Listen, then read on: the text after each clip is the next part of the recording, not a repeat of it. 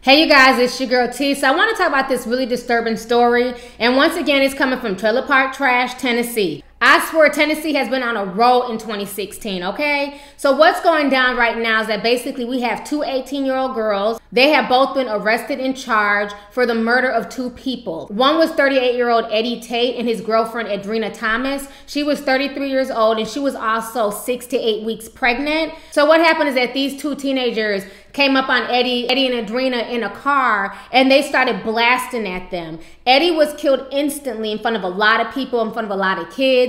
Adrena was taken to the hospital where she later on died, and also her unborn baby died as well. They're also saying that Eddie was a father of 6 children. So this man literally lost his life to some BS. But now new reports are coming out that these girls killed these two people over a hair weave. Yes, over some damn Brazilian yaki hair is why this couple was killed. This entire situation is just so disturbing. I want you guys to go ahead and watch these two news clips. I'm going to come back with the rest of my commentary. Shot and killed over hair? That is what the family of E.J. Tate says about the murder that happened last week. You may recall we covered it. Police are still searching for the person who shot the couple in the 2100 block of Westchester Drive. WMC Action News 5's Rose Eckler is live now with some unusual motives behind this murder. Rose? Yeah, Joe, it's definitely unusual. And while police have not released a motive for the killing of E.J. Tate, his girlfriend, and their unborn child, family and friends say it may have been over Brazilian hair. For $200 or $300 a bundle of hair to take someone's life is not the right answer. Many questions still surround what happened in this parking lot on Friday night. Police say E.J. Tate and his girlfriend Adrena Thomas were shot while sitting in a car. Tate died on scene and Thomas died at the hospital. 18-year-old Victoria C. was arrested and charged with accessory after the fact after police say she drove the shooter away from the scene. They were such a tight couple. You know, if you saw one, you saw the other. She was a beautiful young lady. Family members described Tate as the loving father to a 6-year-old little girl and a hardworking man. VirginHairForUs.com is Tate's business with his cousin. The website states that the company sells extensions, hair, and wigs, starting at $50 and going all the way up to $255. Family and friends feel both the driver and the shooter knew Tate and may have bought hair from him before. They feel this was an attempted robbery gone wrong. They didn't have to do this. If they wanted the hair, I'm pretty sure, he would say, hey, you can have this hair. My life is not worth it. The family has a message for the shooter. You done wrong. You devastated the family. You took away a father. You took away a son. You took away a nephew.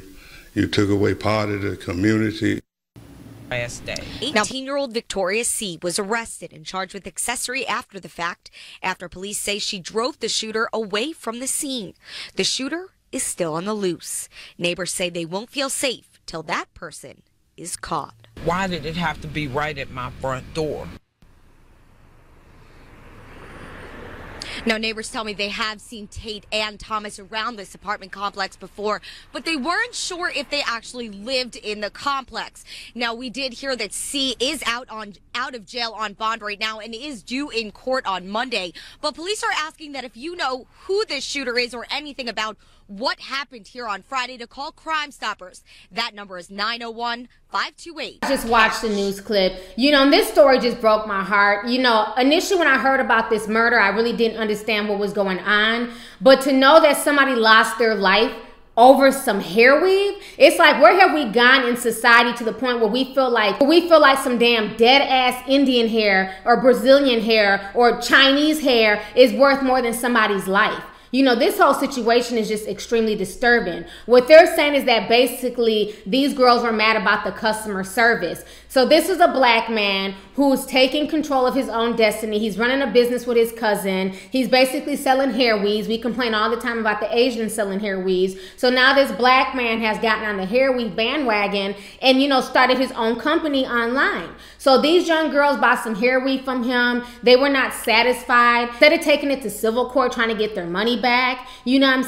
or talking to this man, Instead of trying to come up with something amicable, these two girls decide to take matters into their own hands, and they end up taking not one but 3 lives. This entire situation is just disturbing, and the fact that these girls are 18 years old, they're going to be charged as adults, and they'll probably be put away for the rest of their life. It's just really sad that so many kids out here just lack emotional self-control. So because you're upset at bad customer service, or because your yucky weave did not come out how you imagined it to come out, you decide to take somebody's life. This entire situation is just heartbreaking. So anyways, let's go ahead and get the discussion popping. Go ahead and leave a comment. Let me know your thoughts on this entire crazy story that's once again coming from Trailer Park Trash, Tennessee. All right, deuces. Hey you guys, it's your girl T. Make sure to subscribe, like, and share my videos. You can also visit lovelyt.com to purchase any merchandise.